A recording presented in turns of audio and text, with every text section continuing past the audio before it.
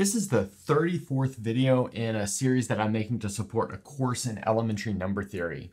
And I'm pretty sure this is the next to last video. So I already wrapped up my course with the previous video, but I thought I would add 2 videos to this playlist so that we could prove the Thame-Rogers-Ramanujan identity. Now, some of you guys might know that I started a series a long time ago with the aim of proving this identity, but I never got around to finishing it. Well, it turns out that I think this playlist is a better place to finish it because I've covered all of the necessary information, and I think everything is done a little bit more nicely. Before we get into the major goal of this video, I want to recall a few things and look at some examples. So let's recall a partition of n named lambda is a k-tuple. This partition is said to have k parts if it satisfies 2 conditions. So it's non-increasing. So in other words, lambda 1 is bigger than or equal to lambda 2, which is bigger than or equal to lambda 3, all the way down to lambda k. And I should really include here that lambda k is bigger than or equal to 1. So these portions are made up of natural numbers.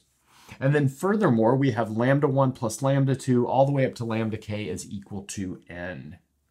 Now let's recall that generating functions are an important tool for studying partitions and coming up with partition identities, as we've seen in previous videos. And so if we set P of n equal to the number of unrestricted partitions of n, that's sometimes called the partition function, then the generating function for P of n, sometimes called P of q, so that's going to be the sum as n goes from 0 to infinity of P of n q to the n, where we take P of 0 to be 1, that's equal to this infinite product of things that look like sums of geometric series. So the product is m goes from 1 up to infinity of 1 over 1 minus q to the m. And we had some notation in previous videos using this thing called the Pockhammer symbol that allowed us to write this as this q in parentheses with an infinity. Now, before we get into the main goal of the video, I want to recall why this generating function works. So if we take this sum as n goes from 0 to infinity of P of n q to the n and write it out as the product, so we've got 1 over 1 minus q, 1 over 1 minus q squared, 1 over 1 minus q cubed, and so on and so forth forever, then each of these portions of our rational function, or our infinite product, give us certain things related to the partitions. So this 1 over 1 minus q controls the parts of each partition that are equal to 1. This 1 over 1 minus q squared term controls parts of the partition that are equal to 2. And what I mean by parts, that's these individual things that are making up the partition. And then 1 over 1 minus q cubed, those are parts that are equal to 3. Furthermore, if we expand each of these as geometric series, which you should really think about these as being expanded as geometric series, that's the more proper way to view this infinite product, we can see a little bit more of what's going on. So for instance, this 1 over 1 minus q, we can think of it as expanding to 1 plus q to the first, q to the 1 plus 1, q to the 1 plus 1 plus 1. And each of these controls how many parts of the partition are equal to 1. So this number 1 here corresponds to not using 1 at all in the partition. This corresponds to a single part which is equal to 1. Here we have 2 parts equal to 1, 3 parts equal to 1. And then we've got similar rules for 2, 3, 4, 5, 6, and so on and so forth. So this q squared corresponds to 1 portion of the partition equal to 2. This q to the 2 plus 2 is 2 parts equal to 2. And then, well, that continues on. So let's look at some examples real quick, just to recall maybe how these things are built. Let's find the generating function for partitions where all of the parts are congruent to 1 or 4 mod 5. Let's first recall that being congruent to 1 or 4 mod 5 means that we are of the form 5m plus 1 or 5m plus 4, where m is bigger than or equal to 0.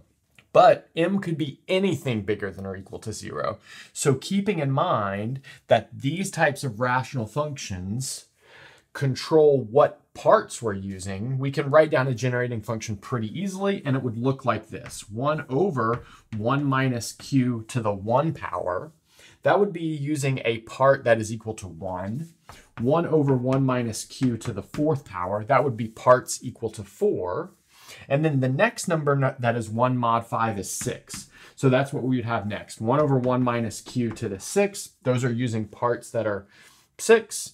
The next number would be 9 because that is 4 mod 5. So 1 over 1 minus q to the 9. And that's going to end up being an infinite product because there are infinitely many numbers that are congruent to 1 or 4 mod 5. We could end up writing this as the product as m goes from 0 up to infinity of 1 over 1 minus q to the 5m plus 1 times 1 minus q to the 5m plus 4. And there's a simplified way to write that down using our pockhammer symbol, which I'll have come on the screen right now. Now we could do something else. Let's say we wanted to find the generating function for partitions where the parts are used at most twice. Then, instead of thinking about the rational function, we want to think about its expanded form. So only using them twice means that we cannot include anything past this point, because this q to the 1 plus 1 plus 1 corresponds to using the number 1 3 times. And then furthermore, everything past this point corresponds to using the number 2 3 or more times, and then so on and so forth like this. So that means instead of an infinite product of geometric series, we have an infinite product of just polynomials.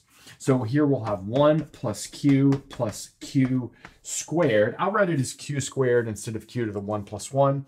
So that corresponds to using 1, 0, 1, or 2 times. And then we'll have 1 plus q squared plus q to the 4th. That corresponds to using 2, 0, 1, or 2 times. 1 plus q cubed plus q to the 6th, and then so on and so forth. Okay, well, we could write that with a product notation as the product as m goes from 0 up to infinity of, or maybe we should go from 1 up to infinity in this case. I think it'll be written down a little bit nicer. Then we'll have 1 plus q to the m plus q to the 2m. So this portion would be like using a part which is equal to m 0 times, 1 time, or 2 times. Now there's a nice identity that I assigned to my class which allows us to write this object in another form, which represents partitions where the parts are congruent to 1 or 2 mod 3. That's a pretty famous result. I'll let you guys try that on your own if you're interested. Okay, so now that we've got this kind of review under control, let's see what our main goal for the video is. So our major goal for this video will be to find a generating function for a certain type of restricted partition. But that restricted partition is not quite as simple as the ones that we just looked at. In particular, we want to find the generating function for partitions of n where adjacent parts differ by at least 2. So just as an example, although you could easily write down a lot of other examples, and I urge you to get a feel for what these look like. If n equals 9, we have 5 total partitions that satisfy this rule. So the first one will be 9. Well, that has a single part, but that means there's no adjacent part to have this difference condition. So we're good to go there. So the next one is 8 plus 1. 8 and 1 clearly differ by at least 2. 7 plus 2, 6 plus 3 are the other ones that have length 2. So notice the next one kind of in this vein would be 5 plus 4, but the difference between 5 and 4 is not at least 2. So we go down to a partition of length 3. And that would be 5 plus 3 plus 1. So notice that sums to 9, and there's a difference of 2 between each one. And this represents all such partitions that satisfy this rule. Okay, so now that we've got an idea of the goal, I need to define a couple of functions which will be helpful as we work towards this goal. So the 2 functions that we'll need for our goal are defined like this. So I've called them f of mn and f hat of mn. So f of mn is the number of partitions of n into m parts that differ by at least 2. So maybe if you're having trouble figuring out what this means, look back at our example for n equals 9 and notice that m could be equal to 1, 2, or 3 in that case. If m was bigger than 3, then we would get 0 for this. Okay, and then f hat of mn has the same condition as this one up here. In other words, it's partitions of n into m parts that differ by at least 2, but in this case, none of the parts are equal to 1. So that means the smallest possible part here is equal to 2. And then since we're looking for generating functions, I will define two variable generating functions based off of f and f hat. So I've called them capital F and capital F hat. So capital F of xq is the sum over m and n, so it's a double sum. F evaluated at mn, x to the m, q to the n. So our x variable is counting the number of parts, and our n variable is counting the partition that we're looking at. And then f hat of xq is defined similarly, just with f hat here. So remember, our goal is to find the generating functions for parts like this, and so that would be related to this pink box here. So we'll start with the following proposition. It has 2 parts, and it's some sort of recursion between these 2 functions. So we've got f of mn is equal to f hat mn plus f hat m minus 1 n minus m. And then the second one is f hat mn is equal to f mn n minus m. Okay, so let's see how this proof goes. And I think maybe the best approach to this proof is like kind of visual. So let's start up here and say that this box contains all partitions of n with m parts that differ by at least 2. So by the definition of our function over here, we know exactly how many elements are in this box. So there are fmn elements in this box by the definition of fmn. And then looking up at our goal, we see that we want to separate this number fmn into 2 pieces. So that means we should probably take each of the elements in this box and naturally partition them into 2, maybe like sub boxes we could call it. So I'll bring one down here to the left and one down here to the right.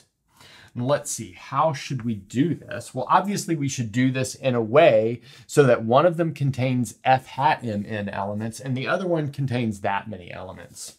Well, it turns out it's easy to do this one. So notice that these will be partitions of n with m parts differing by bigger than or equal to 2, and then here not equal to 1. That's like the definition of this f hat mn. So that means there are f hat mn elements in this box. Okay, so we can't just write this next one down, but what we can do is talk about what is not in this orange box, and that's exactly what we'll do. So let's go over here, and we'll describe the complement of this orange box.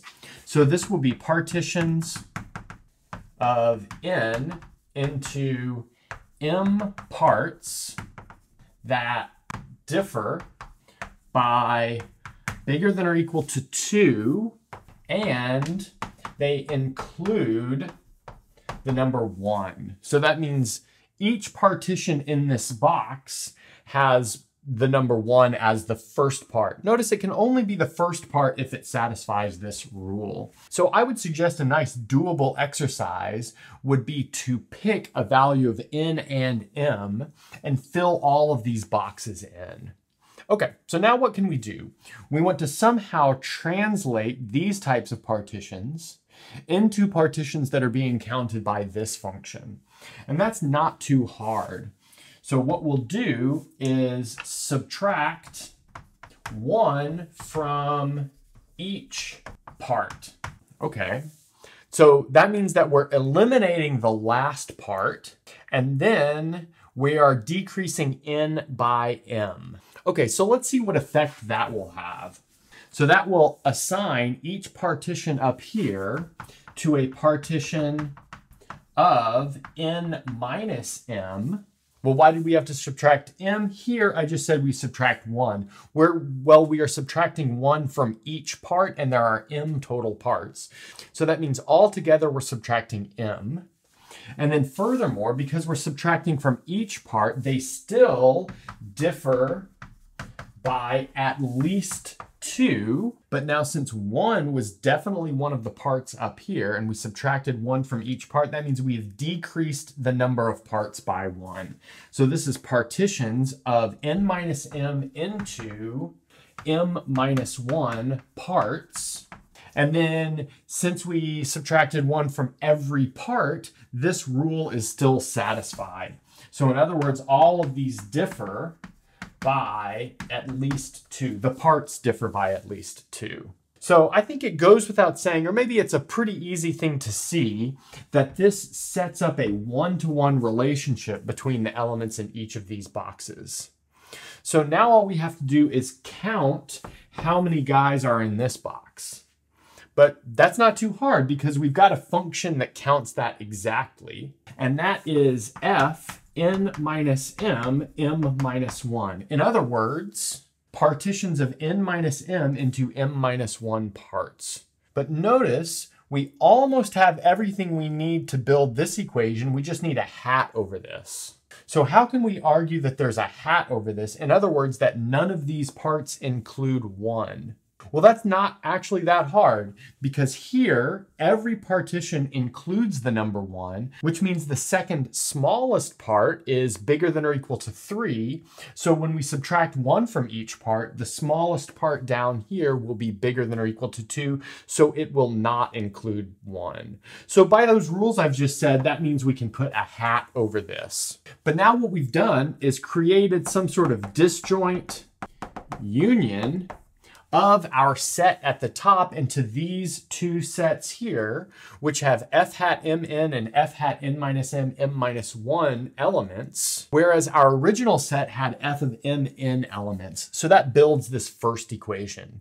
Okay, so let's maybe get rid of this and then we will build the second equation. We just got done proving this first equation. Now we're ready to prove this second equation. So let's see how we can do this. We'll do a similar strategy where I make a box where I put all of the partitions of a certain type. So I want to count up the number of partitions that this function represents first. So these will be partitions of n minus m with m parts.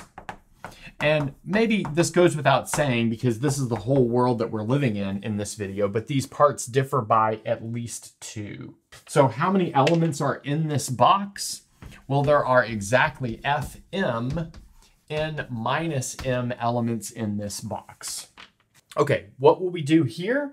Well, we're going to do a similar transformation to what we did on the last board.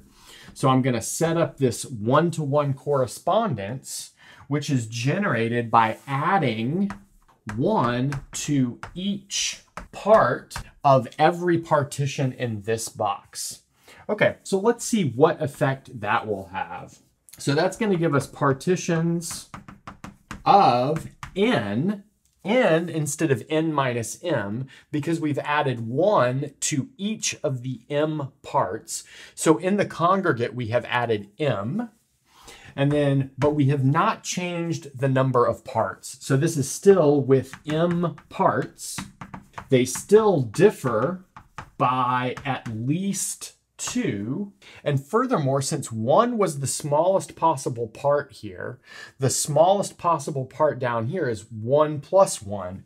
So that means these don't include the number 1. Okay, but now we can easily count up the number of partitions in this box, and it's exactly what we want it to be. It's f hat mn. Now we're going to take this result and write a generating function version of it. In other words, a version of it that involves these capital F and f hat functions. We just got done proving a nice recursion for these functions little f and little f hat. And now we want to look at a generating function version of those recursions. So we've got this first one, capital F of xq is equal to capital F hat of xq plus xq capital F hat of xq. And then the second one, f hat xq is equal to f xq. So let's start with this first one. And as we'll see, these follow pretty quickly from the recursions that we just got done proving. So we'll start with the left-hand side of this. So we have f of xq is equal to our sum over mn of f of mn x to the m q to the n. Nice. Now I'll apply our first recursion to this little f mn. So that's going to give us this sum as m and n go between 0 and infinity, although I'm leaving that off, of f hat mn plus f hat m minus 1 n minus m. Then we've got x to the m, q to the n, like that. Now we're going to split this into two parts. So that's going to give us this sum as m and n go between 0 and infinity, f hat mn xm q to the n. So notice that is already our generating function capital F hat. And then we've got the rest of this. So that's going to be plus our sum over m and n of f hat m minus 1 n minus m x to the m q to the n. So like I said, this guy right here looks exactly like our f hat generating function already. So I'll just rewrite this as f hat xq, and then we can get to work on this other bit, which will require a little bit of reindexing. So let's see how we might want to reindex this. Well, I think probably our best bet will to send m to m plus 1. So in other words, we're going to replace all of the m's with m plus 1s. And then what should we do with the n's? Well, we're going to send all of the n's to n plus m. Now, you might be a little bit worried about what's happening kind of at the lower end here because we have to change the starting point. But I'll let you guys think about why that is not a problem. We're essentially just counting and leaving out a bunch of zeros. So how does that allow us to rewrite this guy? That allows us to rewrite this guy as the sum over mn of f hat mn, and then we'll have x to the m plus 1, q to the m plus 1 plus n. Now what we'll do is factor some stuff out of this and rewrite it a little bit. So this is going to be x times q times our sum over mn of f hat mn. And then what's left over after we factor that bit out? So we will have x times q all to the m power. I've put those together just because that's what's being clued into us over there. And then we will have q to the n power. But let's notice that if we were to rewrite this using our f hat generating function, it would be exactly this term right here. So that means we have proven this first identity. And then maybe this second one is a nice one that could be left as a little bit of a homework exercise. It follows pretty similarly. Okay, so now we've got everything in place to achieve our goal. Now we're ready to prove our goal, and that is the generating function for partitions with this restriction. So we've got f of 1q is equal to the sum as n goes from 0 to infinity of q to the n squared, and then this pockhammer symbol qn. So recall that's a product of n objects in the denominator. You might say, well, what's this 1 here? Well, the 1 allows us to count the number of partitions without worrying about this restriction on the number of parts. I'll let you guys think about that a little bit.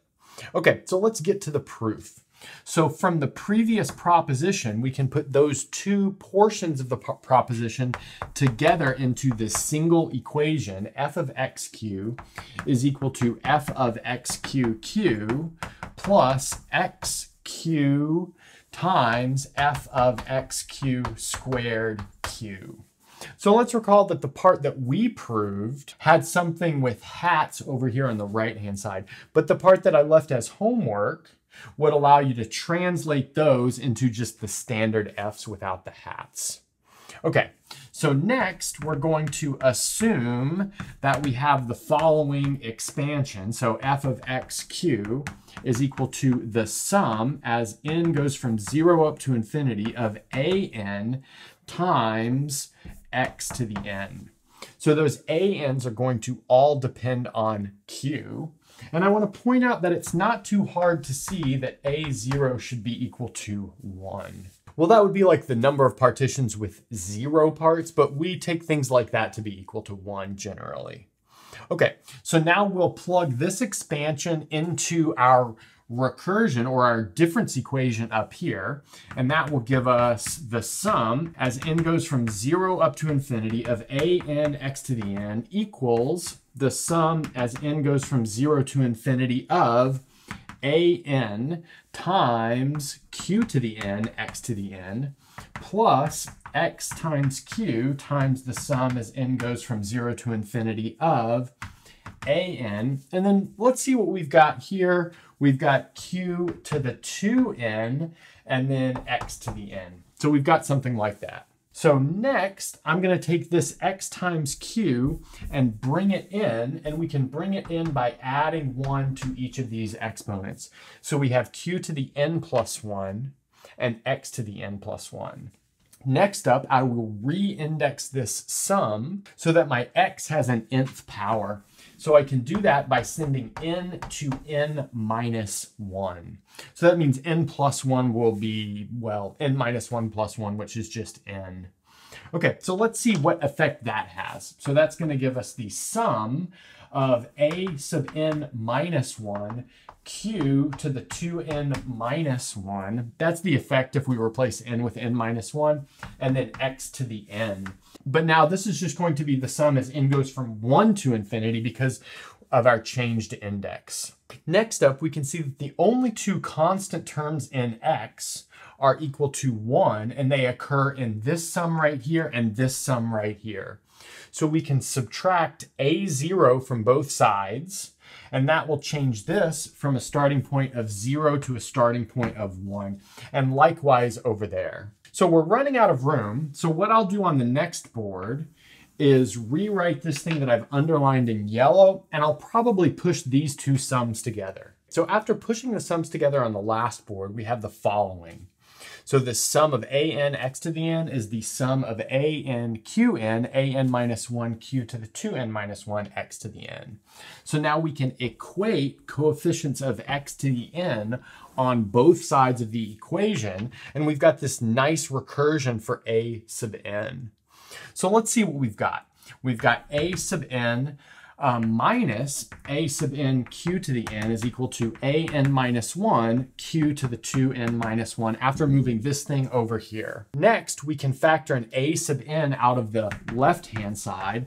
That'll leave us with a sub n 1 minus q to the n is equal to an minus 1 q to the 2n minus 1. That tells us that an is equal to q to the 2n minus 1 over 1 minus q to the n times an minus 1. And now we can just iterate this recursion. So we can replace an minus 1 with q to the 2n minus 3 over 1 minus q to the n minus 1, and then we'll have a sub n minus 2. And then likewise, we can replace an minus 2 with another term times an minus 3. And we can do that all the way down until we get a0, which is 1. And then we'll have q to the 1 over 1 minus q, like that. But now let's see. We can multiply that together. Notice if we multiply the denominator together, we get exactly that q Pockhammer symbol, which is up here. Then if we multiply that numerator together, I claim that we get q to the n squared. You might say, well, why is that? Well, by exponent rules, what we have up here in the numerator is q to the 2n minus 1 plus 2n minus 3 plus all the way down to plus 3 plus 1.